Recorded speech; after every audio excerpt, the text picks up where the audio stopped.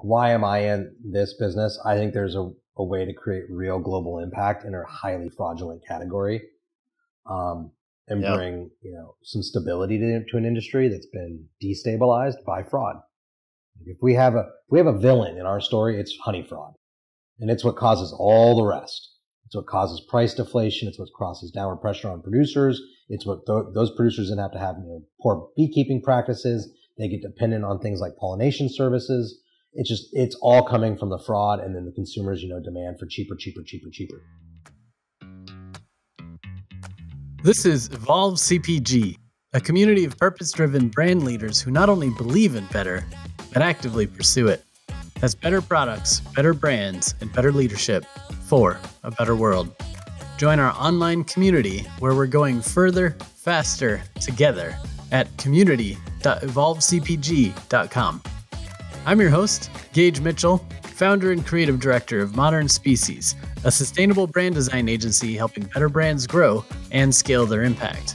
On this episode, we're speaking with Douglas Raggio, founder of Pass the Honey, about understanding your biases and blind spots and the necessity of being in it for the long haul when you're trying to change the system. I'm Douglas Raggio, founder of Pass the Honey. I guess a quasi-CPG vet, been in the industry about 16 years. Venture capitalist, private equity fund manager, now founder. Just wrote a book about starting a food company. It's a choose your own adventure book, so got my hand on a lot of things. That's awesome. Well, I'm excited to chat with you some more about the book as well as the company you founded. But first, I want to talk a little bit about where I'm guessing a lot of the inspiration from the book came from, which is you have a consulting practice called Bias and Blind Spots, and you've been helping a lot of people kind of understand what they're not seeing when they're getting ready to invest in a company or start a company or something. So let's talk about some of those bias and blind spots. I know just pre-recording here, we were talking a little bit about relationships as an example, but what are some of the key themes you talk about in that book? The book and Bias and Blind Spots. Bias and Blind Spots is a number of things. It's consulting, it's investments, it's fund management. It's kind of my bucket to catch all. And a lot of things that I run contrarian. I don't think opportunity, lies in the mass channel, like in the, where everyone's running. It gets very costly and very exhausting. And I'd much rather pick my own lane and, have a moderate success with less stress. So a lot of times the book is called So You Wanna Start a Food or Beverage Business. And that really was my second sentence after a friend or a person in a coworker comes to me and says, "Hey, I want to start this business. Can I ask you a question?" I'm like, "Oh, so you want to start a food or beverage business?" Like, "Oh, what you don't know." And the barriers of entry for food are perceivably really low. You have a great product. It tastes great. All your friends and family tell you it's great. Maybe you started selling at a farmer's market. You're getting feedback there that it's great. You're like, "I'm going to make a run at this." There's a lot more. There's margins and distributors and brokers and retailer margins and discounts and promos and chargebacks. And, then you have expiring goods and co-packers and production schedules and, the litany of things in between. And now, coming off the end of COVID and now global conflict, we're all very familiar with supply chain and, the premiums on trucking and transport and pallet costs and where wheat comes from. I don't think Americans knew that wheat came from Ukraine. It is a incredibly complex industry, perceivably simple, definitely not easy. And that was my intention with Bias and Blind Spots as a whole. And how I like to look at life is that just try to find what you don't know as soon as you can. Where aren't you looking? What are the right questions to be asking? Just because your competitor does X, Y, Z, does that mean you need to go do X, Y, Z? Most times, no. Taking venture capital does not mean that you have to take venture capital just because they took it. They have entered a different game. It depends on what your end game is. And that's what the book is structured as a pick your path. So if you remember those old choose your own adventure books, you read a little bit of pages, you pick a direction. So I also thought that some critical thinking and accountability was lacking in society. So, having to stop and make a decision with partial information and choose a pathway is literally how I think every founder runs a business. You're making the best decisions with the best information you have to the best of your ability, given your experience. And that's all you can do on a day in, day out basis. No one has a crystal ball. There is no one way to do something. So that's where the book has this ability to pick an archetype. It's kind of just like the 4 basic founders I've seen as a fund manager, venture capital, kind of vetting deals. There's a consistency in the types of founders we see in the space. Yeah. And so a reader can pick one of those. It maybe resonates more with them, and then they get to run the path. And, spoiler alert, it's a bunch of dead ends, just like businesses. Yeah, it gets a certain way down the path, and then it just it pitters out, or, the customers didn't buy it, or you couldn't get the right price, or you weren't capitalized enough, or you were capitalized too much. Somebody called it a dream crusher. I think it's an eyes wide open book. It's just, again, think it through. And what is your, back to bias and blind spots as kind of an ethos? What is your end game? Gauge, what do you want out of life? And just build towards that. Don't get pulled off your path because somebody else did something different because they have a different end game than you. And that's what with Pass the Honey, I constantly have to reimagine, what company, what business are we in? What do we want to do? And let's build towards that. And I still get caught. I thought my own, ego and arrogance was I've looked at 1,200 deals. I've invested in, a dozen companies. I'm going to miss all the problems. I know where all the bodies are buried, as they say. Yeah, nope. There's always I'm in more. all the same problems with Pass the Honey. No, but I'm in the same. I'm getting cash flow pinched like everyone else. We're having pushback on margin, and we're how to get displayed in retail. All the same shit that pardon my French, all the same stuff that other founders go through. I'm not exempt from it. It's the industry, and it's bigger than me. It's bigger than you. So and that's the thing is, even though of those obstacles, you're still going to hit them. And it's hitting them with the knowledge that they're coming and what you can do about it rather than hitting them blind and just running into it and letting it knock you out, right? They still don't feel good. I still hate running out of cash every month. It's just you start to get real myopic when, all of a sudden you get this huge order that comes in. It's okay, we'll fulfill it, but how do you build the inventory? Cash flow is the rope cash you is hang king, yourself right? with. That's what they say in and business. It is also the biggest stumbling block. Yeah. Do you have the resources? Do we have the bodies to support a large retail account? Yeah. Right now, no. So you tell them no. And that sucks because you need the cash to grow the business, to hire the staff, to service the account that you just told no to. So that's the kind of daily struggles you're making as a founder in general, I think. But CPG has a little bit more complexity due to the retailer, the distributors, the brokers. There's limited shelf space in a retailer. And if you're doing D2C, that's not a fun endeavor right now because ad costs are through the roof. Yep. So, I feel like, starting a business in general is a huge undertaking, right? I can't remember the percentages, but it's something to the effect of 80% of all small businesses close their doors within 3 to 5 years or something like that. It's pretty drastic. And then there are industries that are even harder, let's just say restaurants or something. There's probably more 99% of them. Yep. But CPG, like you're saying, there's so many things that look easy on the outside. A lot of people start a CPG company because they're oh, I made this thing at home, or I have this idea or whatever, but they're not thinking of all those complexities, some of the ones that you outlined. And that if they're diving in blind, like you're saying, they're going to take so much longer to get anywhere because they're going to be stepping on every mine in the field. Whereas if you at least understand what you're getting into going ahead, you might still step on some of those mines, but you'll know that you're going to step on mines, right? Yeah. And you'll be kind of more prepared for it. And if you go back to the end game, I'm never worried about Pass the Honey's long-term success. It is my life's work.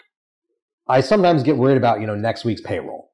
But the future, that's the stuff that but what the end game is. This whole team knows what we're working towards. We're working towards changing the honey industry, reclaiming honey. There's a bigger vision and a bigger purpose that, you lace up for every day. Even when that the lumps are coming, or the uncertainty, or the when is a PO, or when's a PO going to be paid, when you actually receive funds, That's always a gap that you don't know. Yeah. Let me ask you this. We had talked earlier. A lot of food founders, there is a general consensus, and this is my question. I don't know if that consensus is correct or not, so I'm asking you.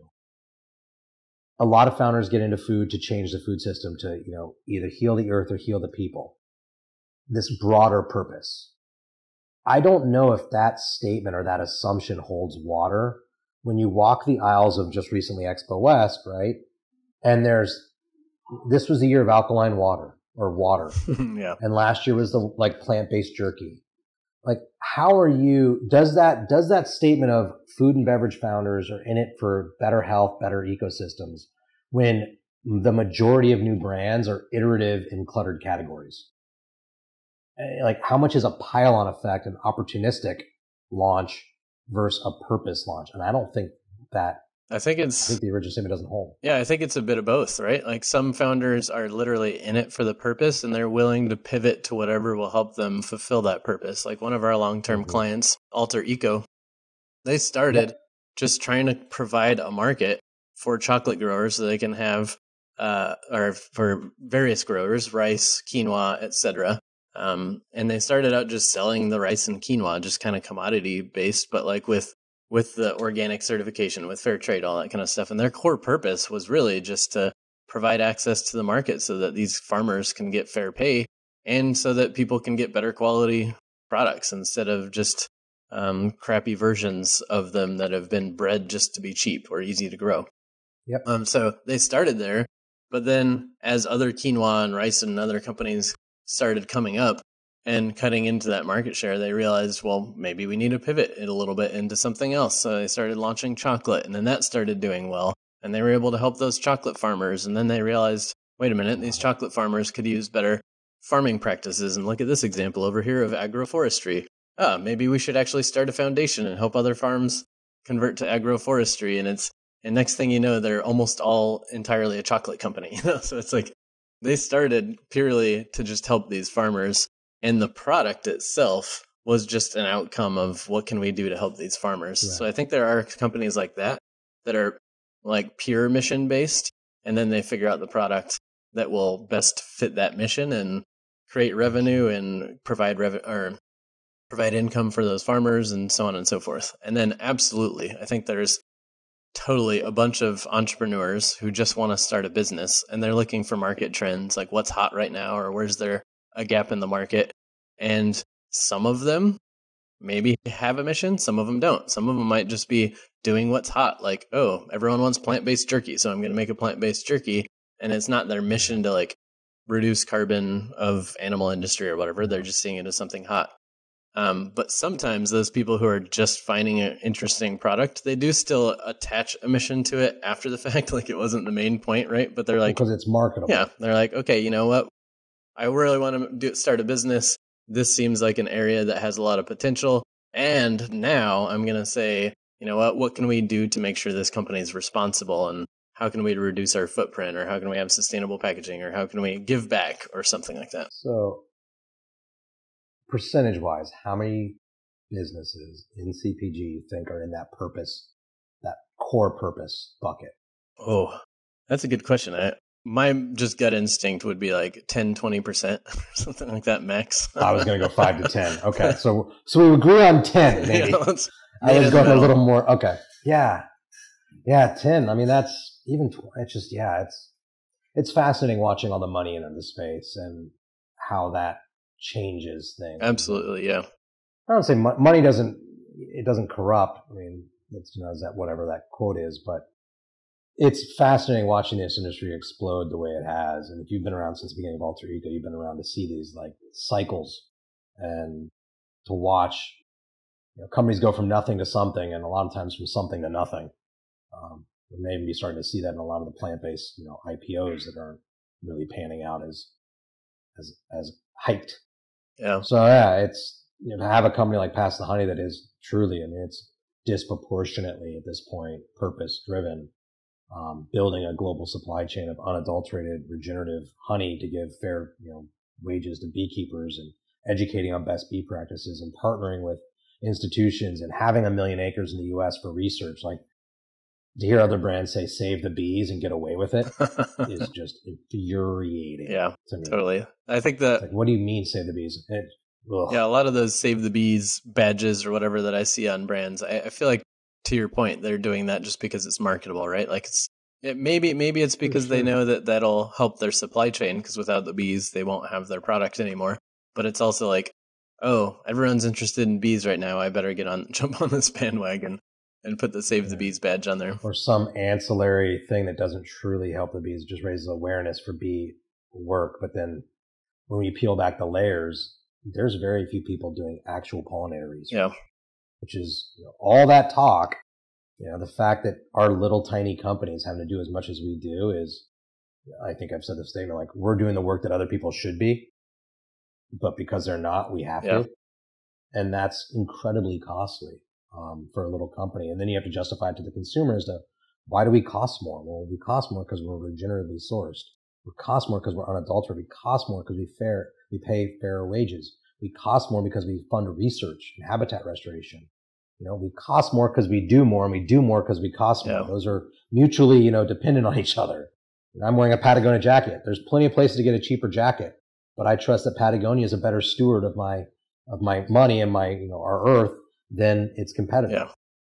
There is a trade-off, and a lot of times that comes down to cost. And I think part of it's that consumers aren't used to actually paying the real price for things. They're paying prices that are either subsidized by governments, or they're paying prices that are artificially low because there's, a garbage supply chain where they're underpaying people or putting them in unsafe conditions, or they're buying a really bad product and feeding you something that maybe tastes good or like feels good at first, but like it breaks down or it doesn't have nutrition or whatever in it. So I think part of it's just like, this is the real cost of business, and people aren't used to paying that. And the other part of it is, this purpose tax, for lack of a better term, which is when you're trying to do things the right way, you're going to have to pay extra to verify your supply chain. You're going to have to pay extra to get B Corp certified. You're going to have to pay extra to be organic or regenerative certified. You're going to have to pay extra to do all the research that the industry should have done a long time ago to verify like the quality of the product, or to test for glyphosate or whatever. And there's all these taxes that add up that the mainstream non-purpose driven products don't have to pay, which is just kind of weird, because you have to pay all this extra money to do the right thing, but to do the wrong thing, you get all these subsidies and tax breaks and whatever else. It's just broken, right? Back to I said, infuriating. So do you think... You mentioned organic certifications, and I need to keep saying this out in public. I don't know if you realize it, but there is no organic certification for honey. There is no standards and practices in the USDA organic certification guide for honey, because you cannot qualify the 6 miles that a bee flies. You don't know where they go. Or the bioaccumulation from pesticide drift, or what, like anything else. And so the fact that there's no standards and practices for organic certification of honey in the U.S., but yet there's honey, labeled organic due to a lack of enforcement, and a gray area due to reciprocity rights with other organic certifiers that also don't have controls, is just like, what?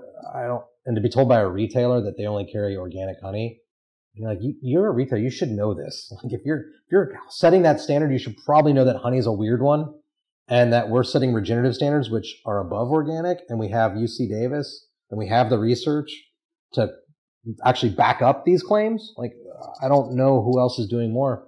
Man, no, you need organic certs. I'm done here. I can't have this conversation any longer. But that's the kind of stuff. It's like, how to do the right thing and do it right. I still get pushback from people that say they want the right thing.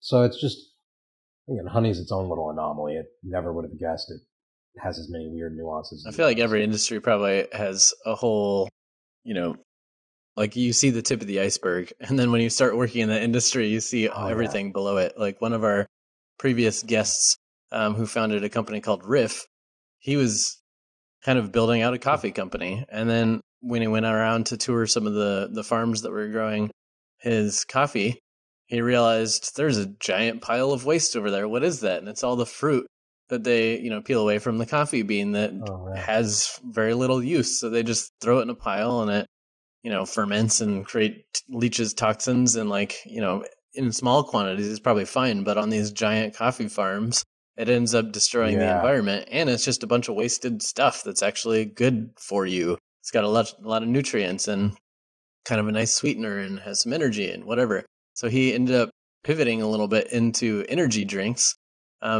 based off of that cascara, the fruit around the coffee, just to try to bring that to awareness of this giant untold story about the massive waste in the coffee industry. I've also talked to people in the honey field who go into coffee plantations, or whatever they're called, fields, farms, whatever, and put in beehives and stuff in there because it's great conditions for the bees, but also great for the farm, and it creates a good story around coffee. But there's just so many different layers and to every different product that once you dig in, you're gonna uncover so much that you never would have thought of, and maybe it'll create some awesome innovation opportunities, or maybe you're just going to be banging your head against the wall because of things like organic certification. No, there's always opportunities. It's just slow. That's all that stuff with waste and efficiencies. And I was reading, I don't know if it was Wall Street Journal or something, I was saying that after COVID, after the Suez Canal being blocked, after the Ukraine war, that globalization is limited now. Like coming back to we built for efficiency, we didn't build for stability, and now things are unstable, which is causing problems and ripple effect in numerous different ways. So that this concept of really regionalizing our food sources again is becoming more important, which I find amazing. And to your point about working with beekeepers in coffee fields, we work with tea plantations to put beehives there, and it's a secondary source of income that also rehabilitates the ecosystem. So the ironic part with our product being honeycomb is that it's the source. Liquid honey is a byproduct of honeycomb. Liquid honey is a processed food. It gets heated and blended and jarred. We're the banana. We are the actual item. We're the apple. We're the berry.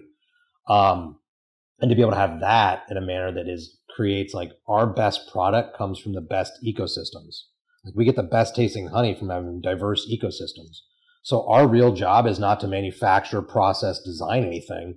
It's to make these crazy diverse ecosystems, which is just native habitat, which is why we have the 1 million acres for restoration, habitat restoration in the US. And it's I love it. It is the simplest product. It is pure, as pure as you can get. A bee pollinated flowers, put it into a cell, and then it's finally getting in your mouth. Not a man nor machine touched it.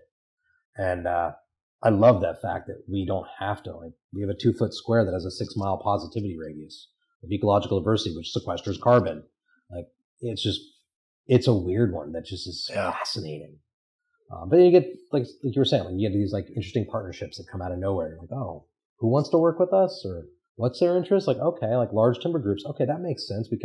We can heal fire damage and forest fires by bringing beehives, managed hives, and actually pulling in the pollen into the actual, deforested, burned area. And we can identify what pioneer species of flora, is the first ones to come out. And then we can actually catalyze that more to rehabilitate the landscape. Yeah. Never would have thought that we'd be using, managed hives to regenerate, forest fire. That's crazy, but that's what bees do. So do you feel like you're actually selling honey, or are you selling regenerated ecosystems? Because to some degree, regenerated ecosystems is what you're doing. It just happens to be it's because it's sort of like Alter Eco. Yeah, it's like Alter Eco, right? They're making chocolate to help the farmers and to convert to agroforestry and whatever. They're not necessarily in it to make chocolate. That just happens to be the thing that'll help them do their work. Alter Ego has been something a hero. I love following that story, and even how they even finance themselves. 100-year fund getting behind you. That's the time period that we have to work on. And you're 100% correct. Honeycomb is just our wedge. It is a way to communicate to the customers and have a different relationship to honey, to re-educate around honey fraud, best practices, regenerative agriculture, the roles bees play in our food system. The honeycomb allows us to have a different engagement. But really what's behind it, to your iceberg comment, is this robust supply chain effort to set global standards for regenerative apiculture, educate global producers, pay better, and then have a full chain of custody so that the fraudsters don't get their hands on our unadulterated regenerative product, because honey is the third most fraudulent food on the planet. Like 70% of all liquid honey is blended and heated with processed syrups and sugars that the customer has no awareness of. So like, it's just, it becomes this complex thing. But yeah, ultimately we're creating the first fully independent regenerative source of honeycomb and liquid honey and wax in the world. And that is it's a commodities play. It's a regenerative systems play. It's not a honeycomb play, but the honeycomb is our conduit to the consumer to say, hey, this is different. Yeah. Let us tell you why. There's a lot of consumer education that goes into that, right? Because right now, most consumers think whatever comes in that little teddy bear is honey, right? And then the more educated you get, you're like, okay, well, maybe if I just get some local honey or this or whatever, and then you start learning a little bit more. But I read some stat, and I can't remember the exact stat, but it was something like a staggering percentage of honey that's on the market could barely even be qualified as honey anymore if you like actually tested the product, because of how processed it is, or maybe a lot of the honey is actually just a bunch of corn syrup or something like that, right? That they sell as honey, rice syrup. It's rice syrup. It's just crazy. Like, the consumers have no idea. So that'll be, one of the struggles is you're solving a problem that people don't know exists, right? Which is a challenge. But luckily, you can solve that while selling them a delicious product. We are going through that right now. Yeah, it is still sugar. A healthy sugar that doesn't spike and crash.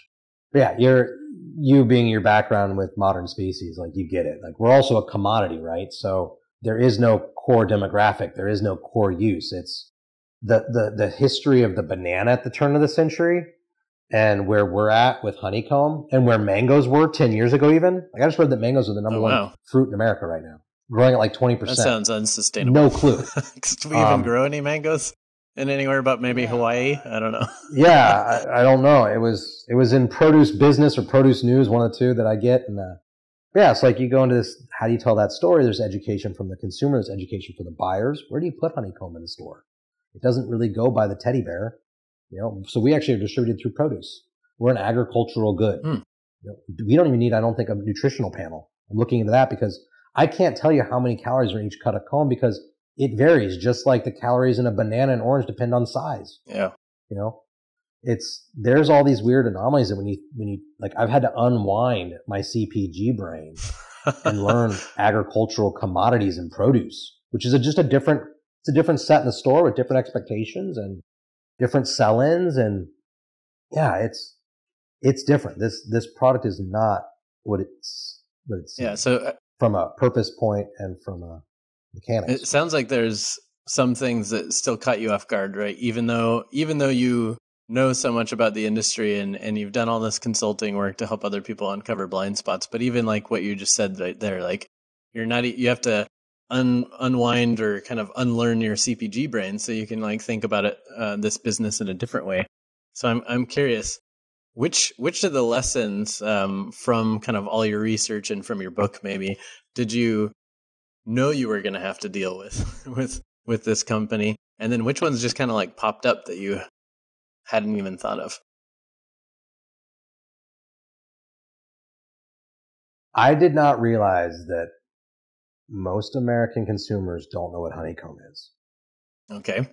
We get asked on a weekly basis, how did you get the honey in there? What? So I thought you made the combs and pumped the honey into it or something. Okay. I don't know. I'm trying to figure out how to make this marketable and not come off as a total jerk. But that's like, that level of unawareness of where honey comes from is probably indicative of the general consumer not knowing where food comes from. But that, I just figured, it's honeycomb. It's cut single serve. Like, I think it would fly off shelves. It does fly off shelves when we get it there. But just the sheer fact of getting it in front of, like, right now, we distribute through produce. Did not expect that. And they told me, you don't need a nutrition panel. You don't need a UPC. You're an agricultural good. You go by weight. You need a PLU, price lookup, just like an apple. I'm like, that's really interesting. I never thought of it like that because I've been thinking CPG. And I've been thinking demographics and uses and claims. Well, you can't make claims. It's a food item, and it's a source food item. It's a commodity. So that was like my first unlock. And then, we sell through produce because we don't expire. We are an agricultural good. We're regeneratively sourced. So we have a commitment to regenerative agriculture. We have a commitment to pollinators, which is, pollinates 2/3 of the produce set. So like we are firmly in produce, but yet the produce buyer gets interested and then we get kind of stolen by the grocery buyer. Interesting. Because that's who buys honey. It's like, well, we're not liquid honey. And then I didn't expect that, and then deli gets a hold of it or they catch wind and like, well, we have charcuterie. So like we get bounced between these buyer groups because honeycomb goes through one buyer, but we're not that. Like honey has been classified as an other category of liquid honey from a commodities perspective, which makes no sense. When I asked the Department of Commerce, I said, why is that? And they said it's because liquid honey is the bigger category. And I go, but you don't say apples are other of apple juice. So why, like liquid honey comes from honeycomb. How does it sit below in your coding system like that? You're supposed to be logical. It should be honeycomb and then byproducts, liquid honey and wax for cosmetics, but or candles. Like those are the things that I'm like, what? And then it just causes confusion throughout. So we're charting unknown territory. And I just think it's because nobody's been able to understand, like, people ask, how do you eat honeycomb? Well, you just chew it. You eat whole wax? Yeah. Yeah, that was done before it was in a teddy bear. You just chewed the wax. The original gum. I don't know. And then the other frustrating thing is that the customer, to your point about price, most customers have been conditioned to pay nothing for honey, like take it at a coffee shop for free. And there is a cost. There is a cost to beekeepers. There is a cost to ecosystems that is unseen. And when you come in with something that has a real price, there is a sticker shock. And so to educate those consumers and have them kind of carry our story on has also been like, why has this been so difficult? It shouldn't. I didn't think that it would be. Yeah, I feel like that's the challenge. One of the challenges of whenever you're sort of inventing a new category, so to speak, like not that honeycomb didn't exist before, but like similar to Pat from Chapool, right? When he was trying to sort of invent the cricket protein market, there's just so much confusion, even just around, like you were saying, like retail stores or legal kind of classifications and different things. Like I remember him saying that he had to do a lot of back and forth fighting with, I think it was Whole Foods, to get them to ever even carry the product because it wasn't on a list of approved ingredients. It wasn't on a list of not approved ingredients. It was just in no man's land. So like it was so new to the U.S. Food chain that he had to work to even get it on any lists and then make sure it could get approved. And there was just all that education, not to mention consumers, like you're saying with the wax of your honey, where it should be common sense and probably was common sense 30 years ago or something like that, or 40 years ago or whatever before teddy bear honey. But same thing with like crickets. Like it's like in a lot of countries, this is super common, but for consumers in the US, they're like, what? You want me to eat bugs? That's weird. So like whenever you're starting something new like that, you kind of have to be in it for the long haul because you might be 10, 20 years ahead of the consumer industry trends, right? But like whether it's hemp or CBD or, any of these kind of things that have taken a long time to build up, like it theoretically will eventually come around, but it might take you 10, 20 years until the culture shifts enough for you to be the hot new product. Like mushrooms are going in everything now. 20, 40 year overnight success. The overnight success. Yeah. Well, yeah. Well, and that's where we go back to knowing why you're in it, right? Like, why am I in this business? I think there's a way to create real global impact in a highly fraudulent category, and bring, some stability to an industry that's been destabilized by fraud. If we have a villain in our story, it's honey fraud. And it's what causes all the rest. It's what causes price deflation. It's what causes downward pressure on producers. It's what those producers then have to have, poor beekeeping practices. They get dependent on things like pollination services. It's all coming from the fraud, and then the consumers, demand for cheaper, cheaper, cheaper, cheaper.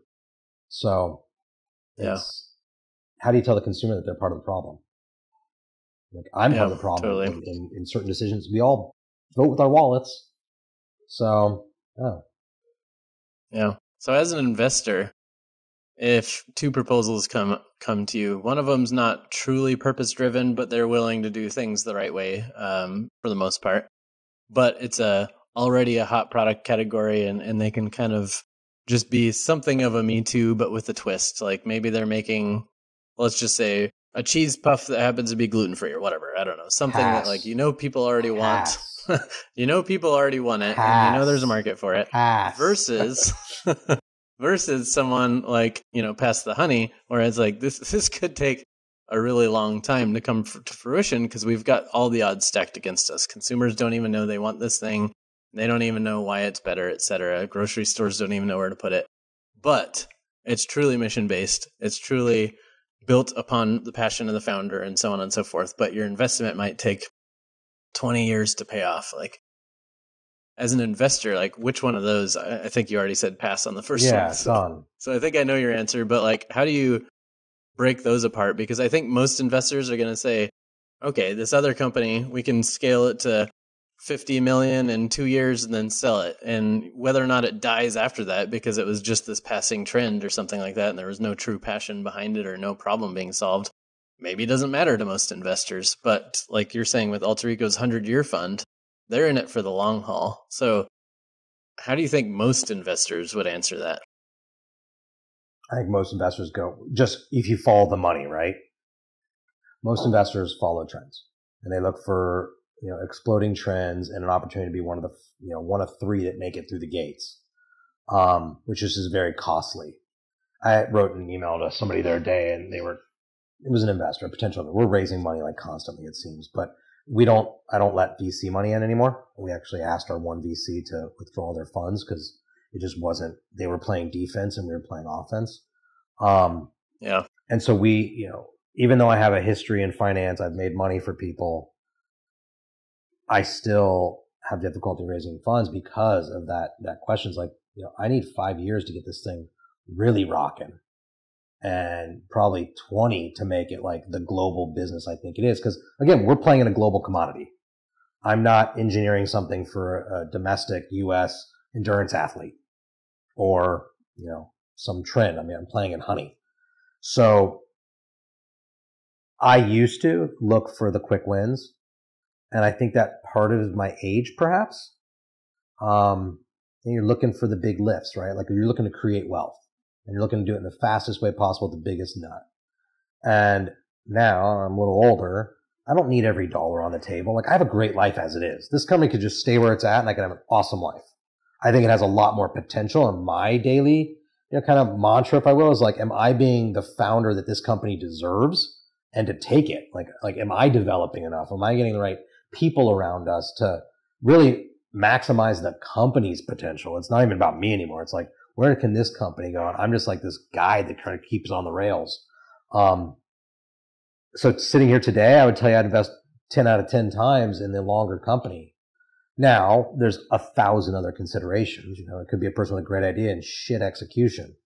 Probably not going to put my cash there. Like, there has to be a blend of offensive and defensive and some protections. And being first is just one of many, moats you can put around you. We have patents. We have supply chain. We have partnerships that are exclusive. There's reasons why I can say we're building the first fully independent regenerative source of liquid honey in the U.S. and abroad. It's because I have, defensive protections in place that we've been building over 4 years. So that kind of stuff. Our largest investor outside of myself, he asked me early on, why are you doing all this supply chain stuff? I don't get it. And he's not from the space, from the industry. And now he realizes when I'm able to have a conversation with the executive ranks of major retailers about their pollinator commitment, and that if they want to have a company that's really putting their, the money where their mouth is, that they should support Pass the Honey. And we're not doing bottoms up selling anymore. We're doing top down social impact ESG selling. do the executive ranks down, he gets it. And he knows that we can defend. Like, if I'm going to create the awareness, we're going to spend all this time and money educating buyers and educating consumers. I'm sure as hell going to capture as much of that value we're creating as possible. And that's where you have to think about the strategy. So yes, a long-term mission is great, but what's the strategy and how realistic is that? And I know that certain things aren't realistic today, but like, is there some sort of logic that it can hang on to? When I tell people that, Pass the Honey could be $1 billion, company, they laugh. I'm like, well, Nutella does hazelnuts and they're like 7 to 8 billion. So like, I think honey's bigger than hazelnuts. Like, there's just dumb, stupid logic. Like, you look at other wonderful pistachios. I think honey's bigger than pistachios. I don't know. Maybe I could be wrong, but like, it's a global play. I guess one question I would have for you is, knowing where you're at right now, I think you'll just have the one honeycomb product, right? And you're talking about kind of going into retail and figuring out where the retailers fit you in produce or in specialty or in honey or whatever. But with that said, what is the long-term vision? Do you plan to grow Pass the Honey into $1 billion continuing to sell this one honeycomb product? Or do you envision a whole suite of honey-based products that are just more pure, more natural, etc.? There are 4 major revenue streams for this company, and that's all I'll get into right now. And it's a global business. I mean, this is a commodities play. It is going after the $10 billion, 70% fraudulent honey market. Like, that's the question I ask myself and I ask our investors is, if liquid honey is agreeably $10 billion globally, but 70% of it is fraudulent, how undervalued is it? Is it undervalued by 20%? Is it undervalued by 5 times? We don't know. But if we're out here, again, creating those independent, regenerative, unadulterated channels, then we have a good shot at, having a sliver of a very large market. Yeah. And that's not a market saying like people, because it's Uber because everyone, drives or goes somewhere. Like, it's not saying that, or it's energy bars because everybody eats a bar. It's honey. This is an agreed upon commodity class that is traded on exchanges. We all know what the value of honey is at any given second of the day. That just happens to be, it's highly fraudulent. So there's an argument that it's highly undervalued as well. Yeah. So when you ask about the big vision, like, I want Pass the Honey to be the only honey people buy. It's the only honey. The only honey people should buy, sadly, is a honeycomb, because I can't even trust liquid honey. So like, if I work in the industry and I know all the players or a large portion of them, and I couldn't tell you what was good honey or bad. Yeah. I mean, people say, they come to me and say, what about Manuka? Like, Manuka, great. But if you're a fraudster and 70% of liquid honey is fraudulent, are you going to go knock off the teddy bear that sells for $1.99? Or are you going to go knock off something that, is $80 a cup? Yeah. So Manuka is even more fraudulent than your average honey. Yeah. So, and then, but I only buy local honey because the local allergens. I'm like, you're not eating enough of anything locally to get an immunity to it. Like, I don't know how much honey you think you're eating, and local honey sadly has a lot of pesticides and car exhaust in it. Like, we test for it. That 6 mile radius is really we need a minimum of 8,000 acres for our apiaries. That's a large amount of acreage that can't be downwind from other agricultural uses because the spray drifts. Like, we had to look at 13 million acres in the U.S., GIS data, wind patterns. We identified about 3 million acres. We secured 1.1 million, so 1.1. And of those 1.1s, we've only found about 500,000 where we can have apiaries on, just because the way the land is, right? Like, getting to it. Yeah. So from 13 million to 3 to 1.5 to 500,000, we have 10 apiary locations right now on that first 500,000 acres. That's how difficult it is to, create a supply chain in the U.S. with an insect that flies 6 miles. And we'll go further if it needs to find forage. Yeah. So you got to make sure you have your forage, your understory of the forest has enough pollen sources, fuel. Otherwise, they're going to fly further. And if they fly further, then it kind of breaks our constraints. Yeah, exactly. It's just, yeah. Part of me was thinking, do you at some point end up, because there's byproducts sometimes that you make, what was it, farmhouse culture, realized people wanted gut shots of their sauerkraut juice. So they started making more batches of sauerkraut so they can have the juice. And then they had all this leftover sauerkraut and they had to make some chips out of it. But in this case, I'm thinking like, you need all this land, all this area to put your bees on so that the bees can create honey. And part of me was almost thinking, does this end up becoming a land play where you end up kind of like McDonald's, where you're not actually a restaurant, you're a real estate investor, something like that, to where you end up having to like create all your own, I don't know, buy land or build your own farms where you can have better control over what's planted there, and you do have a better understanding of what the bees are tapping to make their honey, etc. That kind of is where my mind started wandering off to. It was like, this problem gets bigger and bigger and bigger, you know? It's being discussed and we have land identified. However, the better play is not just me accumulating land. The better play is that because we need things that are far removed from industrial agriculture, there are communities of people in the U.S. that have been marginalized, populations, entire populations, that are so like they're remote, right? And so access becomes a concern, and jobs and skills and income. But we need those remote places. Yeah. So to be able to bring skills and income to educate, new beekeepers to the standards we've developed with UC Davis, these regenerative apiculture standards, to give them a skill and give them an income source and build a processing facility in these more remote regions. Like, we just happen to have a product that requires remoteness. Yeah. So there is a human element that I'd much rather promote currently than acquiring land and building things vertically. Yeah. I think that is a far better use of our time and has a better impact. Yeah. Yeah. Because if you run out of existing land or existing businesses to partner with, where you can put your apiaries where there's already that human infrastructure, where you can reach the hives and there's people there to care for them, and there's stuff going on that land for the bees to tap into. If you can't find enough of that to grow your business to $1 billion or whatever, then it starts coming into a play of, do I have to start my own farms? Do I have to, whatever, to create that supply chain? So I could see. That's what we're doing right now globally. Yeah. There's far better forage zones. And I mean, we source primarily in one country, and we are now going to 4, it looks like, hopefully soon. But other food systems in other countries are just different.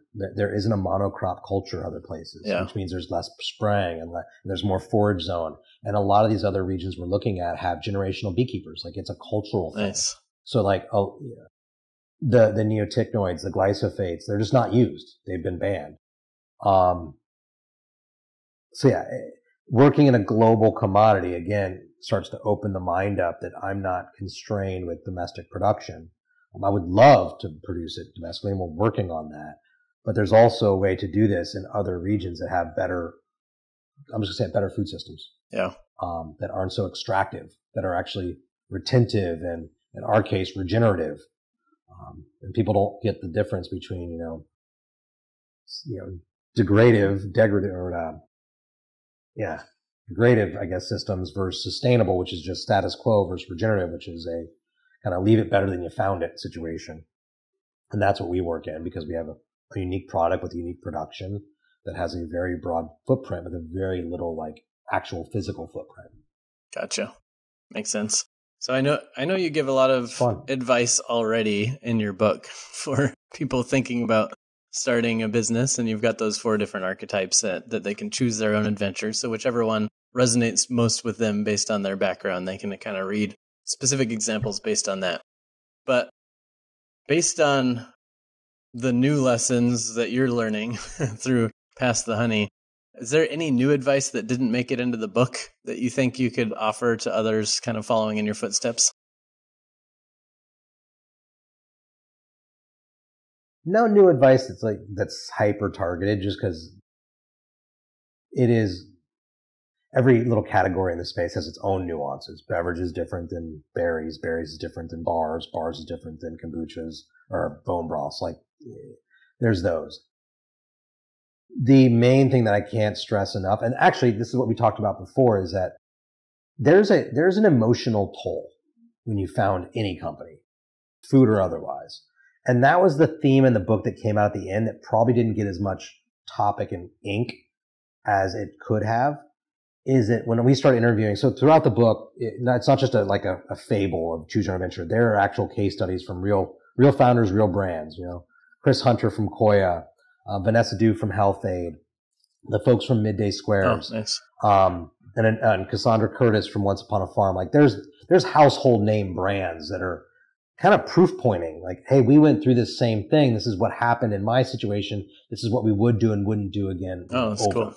So the point wasn't just to tell a story, a made up story using, characters, but it was to anchor it with real world case studies from brands and trust and that you can see on shelves. Because this isn't a book about me or Pass the Honey. I don't think we're even mentioned in it until the very, very end of like the acknowledgments. It's really about the commonalities we all face as a founder, population in consumer goods.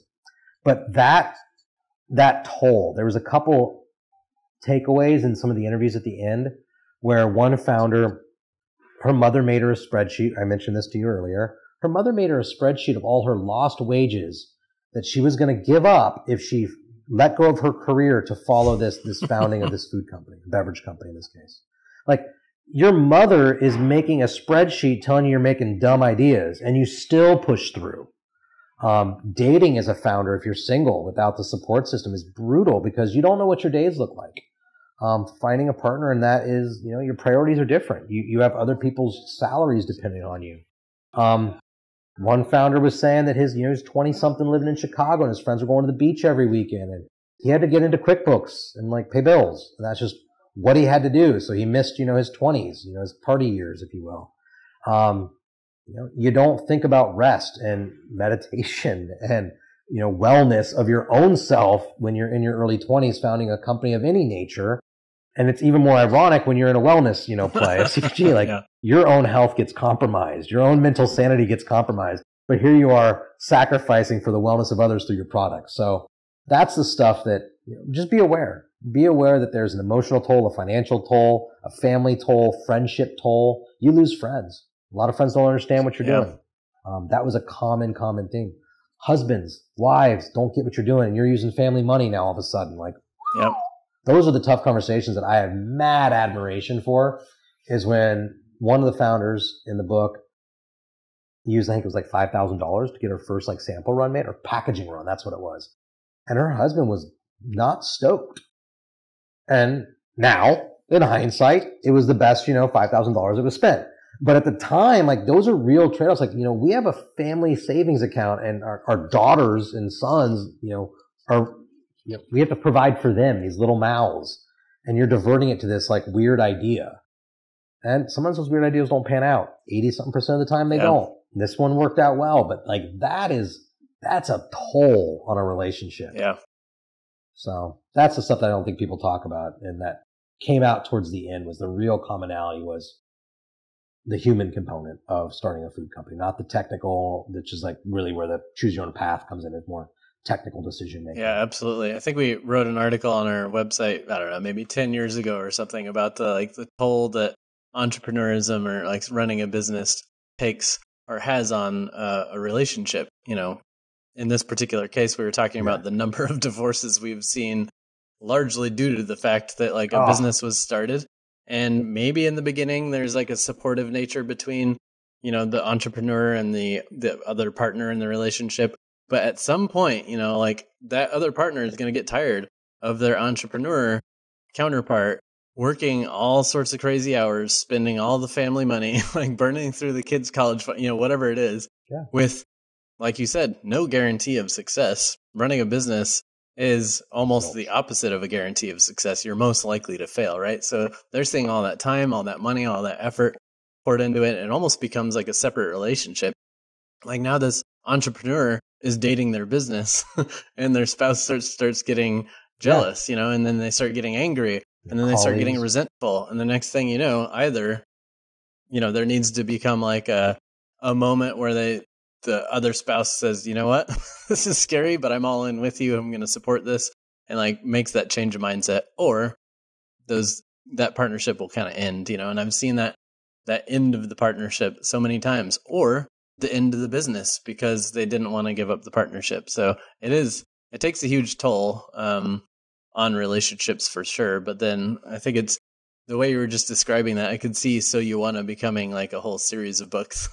Kind of like So You Want to Date a Founder, or So You Want to Support Your Spouse who's an entrepreneur, or something like that. And creating like the how-to manuals. Oh, it's got some legs. Yeah. Next thing. And none of them have answers. That's the part that people, there's a woman in that cowork here, and she's like, "Oh, I picked up your book." And I was like, "Hey, here's your spoiler alert. There's no right answer. Like, don't look to the book for answers. It just gives you a broader lens to look at the landscape from, and some waypoints on maybe where you want to take your business." But when I was first approached to write this, it was this, like, I think you should write a definitive guide to starting a food company. I was like, no, I don't believe there's any one way to do that. I think there's 1,000 ways to start a business. And the ones that make the most sense later never made the most sense early on. So I'm no expert. And then it was like, well, we need you to write how you did this. I'm like, what have I done yet? Like, I'm still figuring things out. Like, and I don't think I'll ever stop figuring things out. Like, so it was really when the publisher asked me, well, what book did you buy? And I was like, I think business is like a choose your own adventure book. Like, you're making partial decisions with partial information to the best of your ability, day in and day out. And if we could write a choose your own adventure business book, I think that's more reflective of a real business, how to than anything else. And that was kind of where our light bulb went off. I was like, this is interesting. Nobody's really done this. And I don't know. Again, it's accountability. It's retention. I think people, if they choose a path, they'll retain information more. Well, it helps them understand what they're about to get into, right? Because it's going to be a difficult path, and they've got to have resilience. And if they can understand that ahead of time, they get to consciously make the decision whether or not to move forward. Because a lot of people, once they read the list of here's all the things you're going to have to think about if you want to become an entrepreneur, most people are going to read that list and say, never mind, it sounded fun, but the reality is crazy. But if you go forward anyway, now you're better prepared and you're more resilient, hopefully. So with what you just said and what we were talking about just before this about spousal support or lack thereof, I had a number of spouses reach out to me and say, I gave this to my spouse to talk them out of doing what they were going to do. And I was like, oh, well, that wasn't really the intention of the book. But in a way, like, make sure you're committed to your point. Like, if you're going to go in, this is what you may or may not experience. And it's not just me saying it. It's not just a made up story. You have a dozen other founders saying the same thing. We're all in the same boat. No matter how smart you think you are, or how much experience you have, veterans make mistakes too. A playbook that worked, the playbook that worked 5 years ago does not work today. And that is like with all the strains on the supply chain and everything else. And the playbook that works for one person doesn't necessarily work for someone else, because that person has their own network of connections. They have access to capital. They have skill sets or internal motivations that you don't have. There's like a whole... Or just a different desire. Yeah, exactly. Some people want to go to the farmer's market and talk to people all day. That's not me. Yeah. That is a nightmare to me. But like, my mom would love to start a business and just be at the farmer's market and just chat everybody up. She's a chatty Kathy. Yeah. Love her to death. Like, that would make her life full, and it would drain me. So to your point about different times, different access, different desire, different outcomes. And that's where knowing your end game and building backwards is probably the best advice I can give any founder, is just, do you want to challenge Pepsi? It's a different path than do you want to talk to people on a Sunday? Like, those are different business models with different capital needs and different decision making. Just know what you want to do, or get as clear as you can of where you want to go, and know that it'll twist and turn. But I know I want to go after the global honey supply. So we are building this company differently than if I just want to make a quick buck. There's far better ways to make a quick buck than what I'm doing right now. Absolutely. Yeah. I feel like that goes with totally. I feel like that's a lot of small businesses, right? Initially, most small businesses are probably more people designing their ideal job than they are designing a business. They're just figuring out how to do the things they're either good at or love doing for money. But there comes a time where you have to make a decision. Like, do I want to keep just like having this lifestyle business, or do I actually want to create a scalable business? And that's a whole different kind of challenge, right? The term lifestyle business, can we talk about that for a second? Sure. I'm putting things in play on a global level in a large commodity class with a very broad distribution footprint. It's my life, and it is a lifestyle I'm creating. And you can have big businesses and have it be a lifestyle. I'm sure the founder of Patagonia has a lifestyle. Yeah, absolutely. It's social, like, I don't know. That maybe term maybe always like throws me hobby off. business. I don't know. There's because I see what you're saying. There's like you can have a business and a good lifestyle if you design it right. But I think the trick is if you don't design the business, then all you have is the job that you wanted to create for yourself. Okay. And if you're not working on actual systems and processes, scalable models and things that you can like hand off to someone else so you can take a vacation, then you just have the lifestyle part of the hobby business or whatever. So yeah, I don't think the lifestyle business is the right term for it, but I think there's a big difference between someone who's, trading dollars for hours versus someone who's building a system that can work without them, right? It's kind of like the E-Myth Revisited book or like different kind of models like that where you're actually building something that functions outside of you. Whereas I think a lot of early entrepreneurs, they build something that's centered around them. And if they take themselves out of it, the whole thing crumbles. And that's why they work themselves to death, is because they didn't build a system. They didn't design an actual business. So you're building a death job. system or a business system? Yeah. Are you designing a job or a business? And I think that's where a lot of new entrepreneurs or small business entrepreneurs get stuck. Like I went through the 10,000 Small Businesses program, which is like a growth accelerator for small businesses. Yeah. And in that, they're just like pound you. Around? It is. I mean, it stumbled a little bit through COVID, but there's still at least the community, and I think they might have restarted some of the program. But they like in that program, they're just pounding you over and over again. Like if there's one phrase you take away from that whole program is work on the business, not in the business. And that's kind of the idea of like, you got to design a system that can live and function without you so that you can have a life and you can exit from it at some point and it's not going to crumble. Love it. Yeah. So no more use of lifestyle business. Yeah. Well, we'll come up with a different term and then you can write another book on that. Are you designing a job or are you designing a business? Like, are you creating a job for yourself or are you creating a business? Like that's a very good delineation, because there are plenty of, personality driven businesses that are, jobs for the individual. Yeah. Like you said, if somebody really wants to go chat people up at a farmer's market, it's probably not a business because you're the one that wants to chat people up at the business market. Yeah. Therefore, you're going to bottleneck the business and you're not going to be able to scale it.